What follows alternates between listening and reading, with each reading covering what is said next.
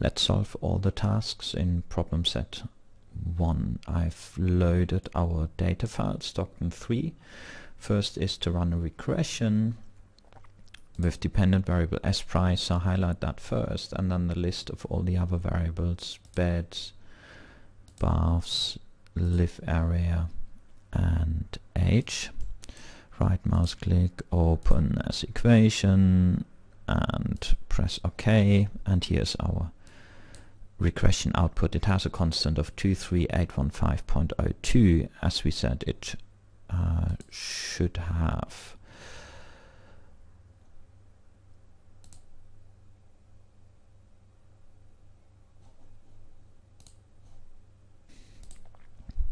So the next task is to perform an f-test that tests the restriction that beds and baths variables are irrelevant in the above model. So what we need is the restricted sum of squares from the unrestricted model, which is this one. Okay, and actually what we're going to do is we're going to call this task1 underscore u for unrestricted. So we have that equation always handy. You can see it appear here. And now we want an alternative, and that's the restricted one, so we want to estimate the same model without beds and baths. So it's S price, live area and age as explanatory variables. So open as equation and press OK. So here's our restricted model, and we need the sum squared residuals from here, so save that output as well. So what we'll do is we'll first do all the EVIEWS work, and then we'll do some calculations afterwards. Task 1.4, perform f-test that tests the restrictions that live area, baths and age variables are irrelevant. So the variables we now want is really only the beds variable. Okay, so we just change that to beds. So we press OK, and here's our new restricted model. We need that for task 1.4. Save that output as well. I'll do that in the background. We'll get back to that.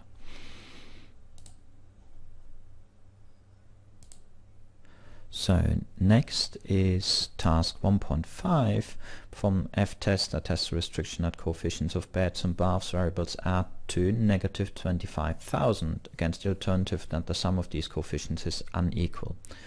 So I'll refer actually to the discussion board. There's a partial solution on the discussion board which hints as to what we need to do, that the student who asked that question had correctly sort of implemented the restrictions as we did in lecture 1 and substituted it into the regression model, and got this on the first line, and then as a second line sort of collected terms in beta 1 and basically got beta 0 plus beta 1 times, so a constant here, plus beta 1 times beds minus baths, so this will be a new variable. Then there is another term, plus 25,000 times baths. There's no coefficient to estimate. We'll discuss in a second what we do with that. And then live area and age just as normal coefficient. So the student's question was, what do we do with this guy? Basically what we do is, according to my answer, we move that onto the left-hand side. Okay, so the dependent variable will then be S price plus 25,000 times baths. So that's what we want to do. So we'll get back to this. So we have, since it's an f-test, we need the unrestricted model. That's still our task 1 unrestricted model, and perhaps we'll actually call that task 1.5 restricted model. So and what we have here is S price plus 25,000 times, let's check again what it was, 25,000 times baths. So that's our dependent variable. That's on the first spot, so EVIEWS will recognize that as a dependent variable. Then we have a constant, and then we will have as explanatory variables beds minus baths, live area, and age. So again, in parentheses, beds minus baths. So we don't even have to create this variable. If it is in parentheses, EVIEWS will recognize it as a new variable, live area, and age. So this is now our restricted model. Press OK, and we'll get some sum of squared residuals from here. So I'll save that as well, and we'll do the calculations later. So next, task 1.6, test a restriction using an auxiliary regression approach, and the restriction is that beds and baths are irrelevant.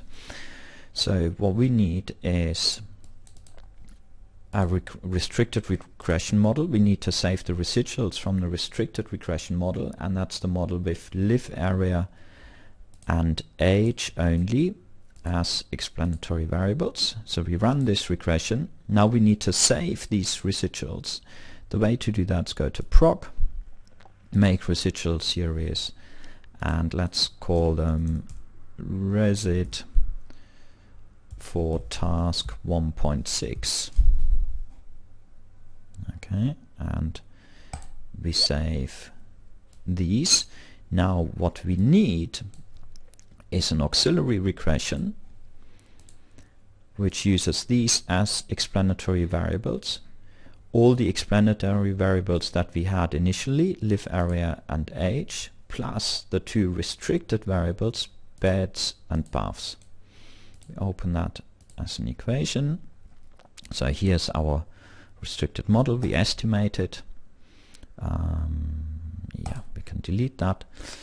So here is our auxiliary regression. It has the restricted residuals as dependent variable, live area and age, they were in the restricted model, they need to be included as well, and beds and baths as explanatory variables. So I'll just save that again, and then we'll do calculations.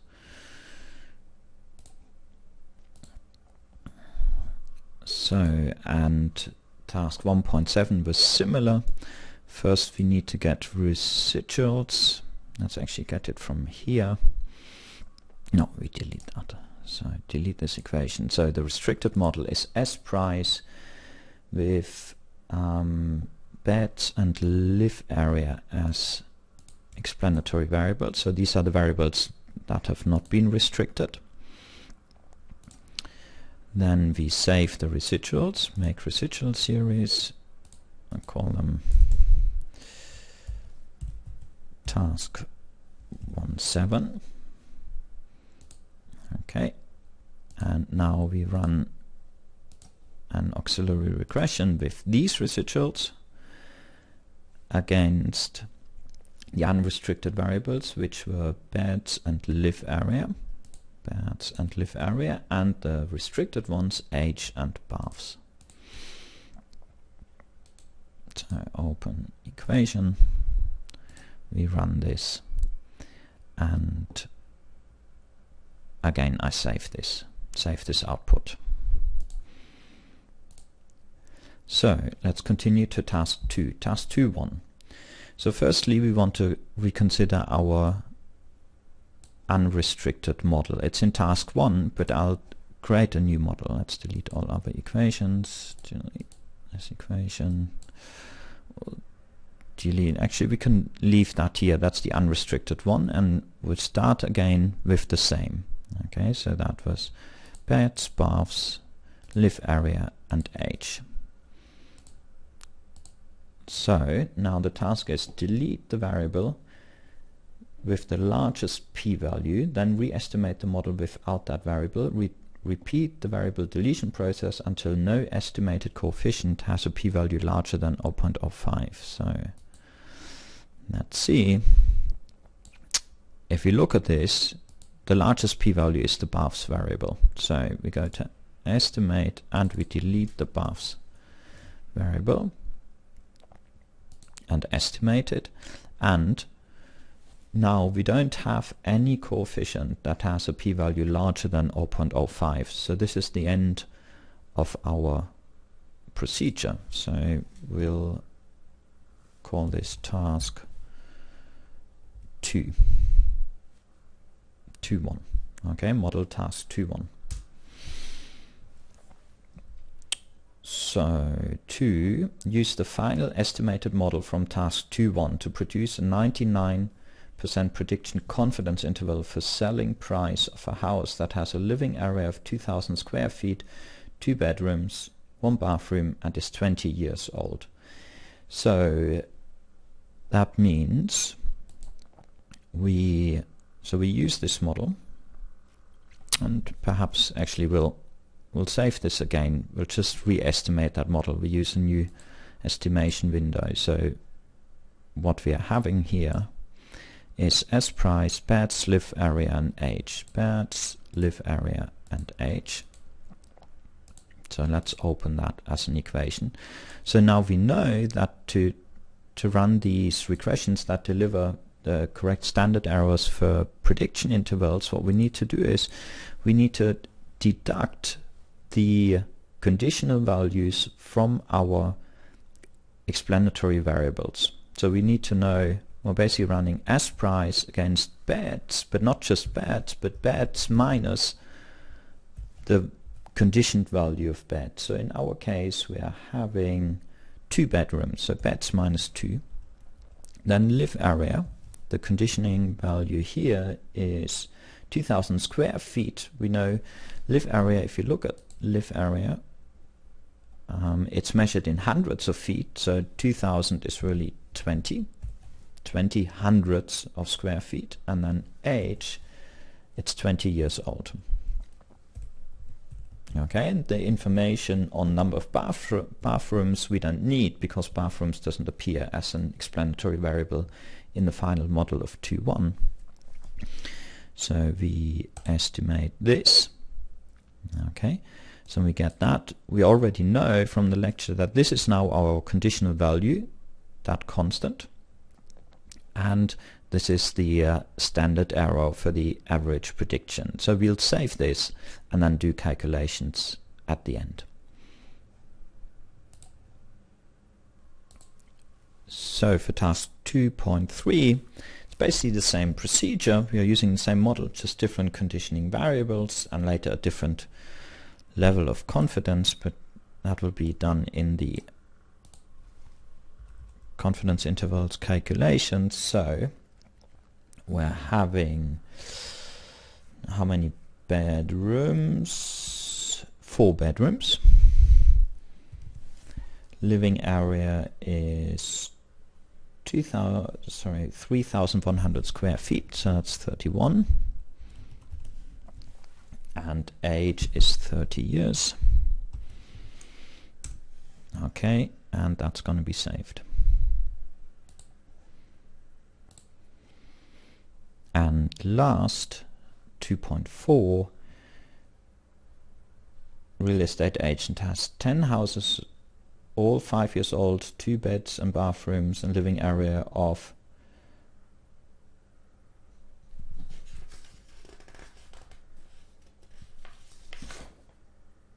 1,500 square feet. So we just go here. So this is really just repetition. The fact that it's 10 houses will not matter now. It will matter for the calculation of the confidence interval. But at this stage it doesn't matter. So we have 2 bedrooms, 1,500, so 1,500 in our units, living area and age 5 years old.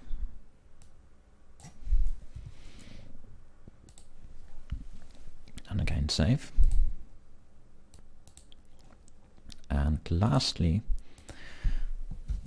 task 1.5, landlord has 8 small houses, 7 years old. So let's see, 7 years old, 1 bed and 1 bathroom, and 14,000 square feet. So that's actually not that small, but here we go, 140.